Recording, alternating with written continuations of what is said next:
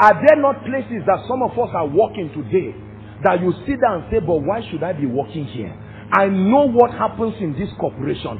I know that God is not glorified. I know they are serving the devil. I know that the products and services they are involved in, it violates my faith. But the day you talk to your husband or wife that I think I should live here, the day you say that thing again, is with the back of my hand I will slap you. Did you see the last PTA letter of the child? And Satan says that's it. And a time will come, out of that pain and frustration, the young lady will call her ex-boyfriend and say, just to know if you are fine. He said, lie, hunger, taking men from Israel to Egypt.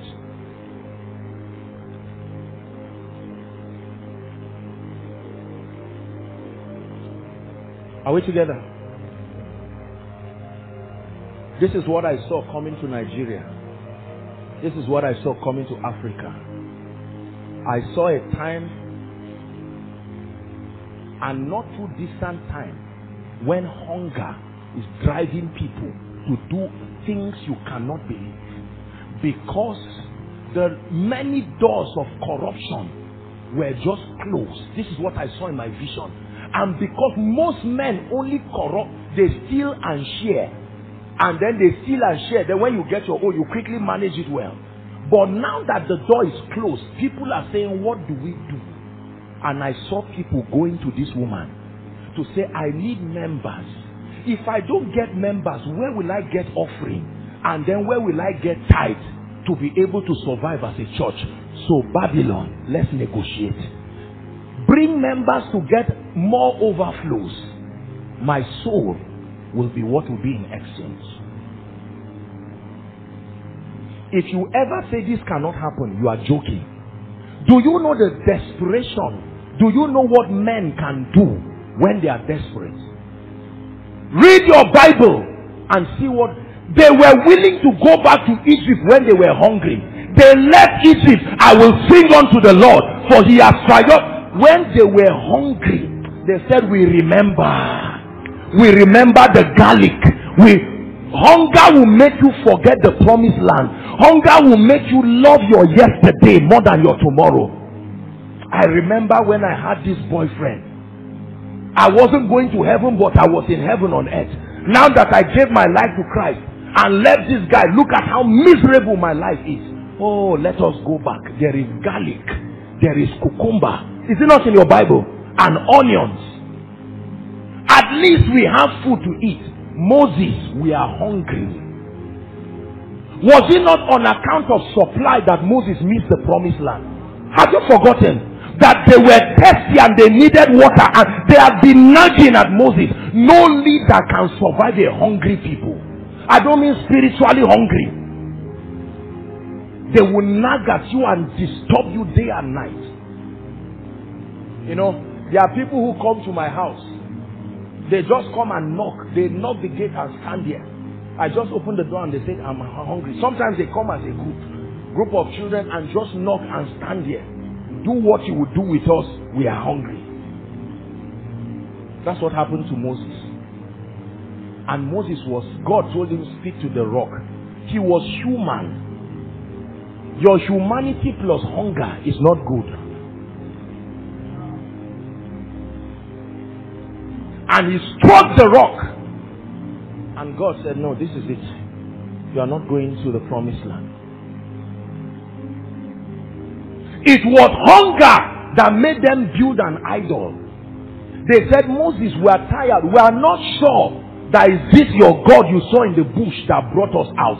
Please, Aaron, come, put jewelries together. We will sacrifice our gold. Build us an idol so that we will dance and say you are the one who brought us out of Egypt. Was it not on account of hunger many parents now stop going to church? And they say, where was God when they sacked me from Railway Corporation 1999? Where was God when I was crying with my sick child on the bed, needing 150,000 to... I prayed and I called on pastors. They prayed and I watched my child breathe his last breath on something that could be solved. Don't talk to me about church again. You come to preach and they show you the Bible from Genesis to Revelation and tell you, look, before you were born I was a prayer coordinator. Hunger made me leave the place of God to Egypt. You don't control people by controlling them. You control them by controlling the economy of their territory. The rich ruleth over the poor, and the borrower will always be slave to the lender. You will thank me for what I'm teaching you tomorrow. You will thank me because you are listening to this message for your children. You are not just listening for yourself. It will take a selfish and a wicked person to not listen to these truths. Then don't have children. Because woe betide any man. I say this respectfully to our parents and the elderly people here, but most of our parents made this mistake, and that is the mistake that has produced a negative history for many of the young people seated here looking at me.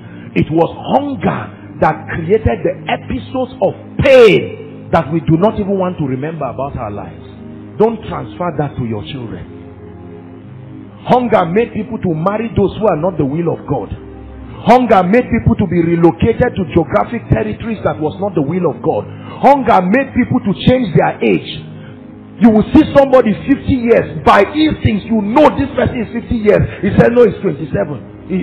You see that? How many footballers have their true age? You don't think I'm just talking. That's what hunger can do. How many people join occultic fraternities? The fact that they are growing in, I hope I'm right, I heard that early this year they were stealing ladies' underwear or something like that. Now listen, that is not a good news. It's to tell you that men are not ashamed to prosper. Did you hear what I said? Let a lady pile her clothes and say you should wash, and you see if you are angry. But the native doctor said, go and carry not the head tie, carry the underwear and bring it, and the man is not embarrassed. You can pick that underwear as a graduate, as a bubble, and bounce with it to a shrine because you are desperate for prosperity. Which one is easier, to believe God or to do that nonsense?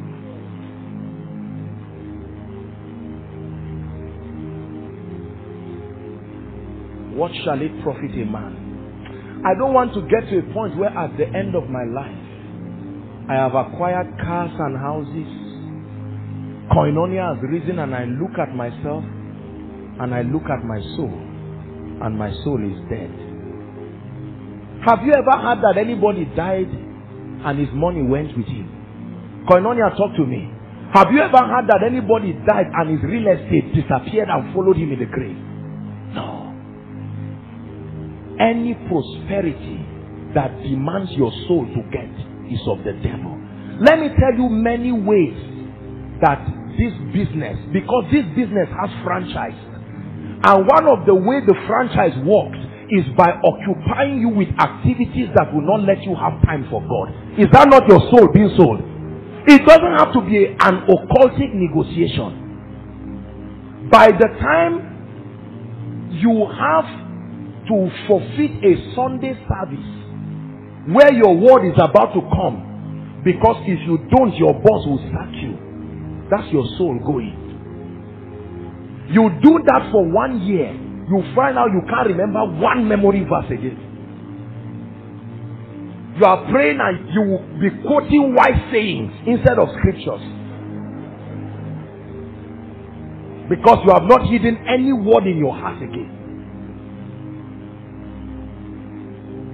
What shall it profit a man? I want to show you one more mystery and then we'll pray. Is God speaking to you? Tonight's call is a serious wake-up call for the sake of our children and our children's children, and for the sake of our soul. Why do you think the Antichrist will leave all other things and go to economy? When you talk about the mark of the beast, what did the Bible say the mark was meant for? For buying and selling, not for going to school, not for Bible study. The devil knows that where he will get people. How did they get Nigerians to register BVN? Was it not by the threat of their accounts? Did any police carry chain to pursue any man? Register your BVN or your account will be frozen, and people just come and say, please, what? I did my BVN in the night. They opened the bank for me by 8:30. Because I couldn't come in the day. People will lay and harass me. 8:30 in the night. They opened the bank for me. I said, Apostle, come and do your BVN. As anointed, as holy, I still did BVN in the night.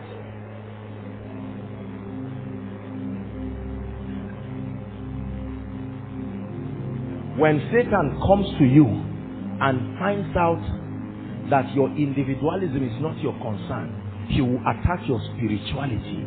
When he attacks your spirituality by making you fall from that height, remember that was the temptation. Fall from that height, God will protect you. And when you survive that, he knows where to wait for you.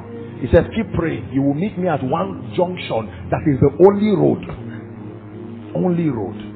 He meets you at that junction. It's not a T junction, it's a bend. And he waits there and says, now, let me negotiate your child's school fees. Let me negotiate. Give me your prayer life and I will give you real estate. Give me the health of your child. Have you not heard of people who have sold different parts of their body for money? Please talk to me. Is it a lie?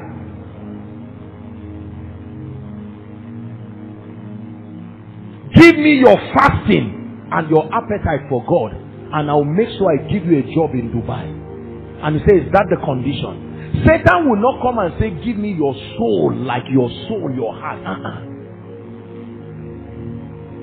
Give me your commitment in the house of God and I will increase your money by 50,000. And he said, commitment, go places. Satan, give me. And Satan is an honest businessman. You will get it. He will give you the 50,000. Then remove commission that will make everything remain 10,000. And say, if you want, I'm still here for business. And before you know it, from settling near Sodom, you will be in the middle of Sodom. What took you there?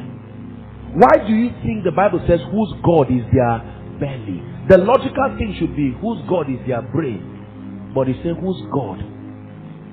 Hunger can be a God. And it can make men do things they never planned to do.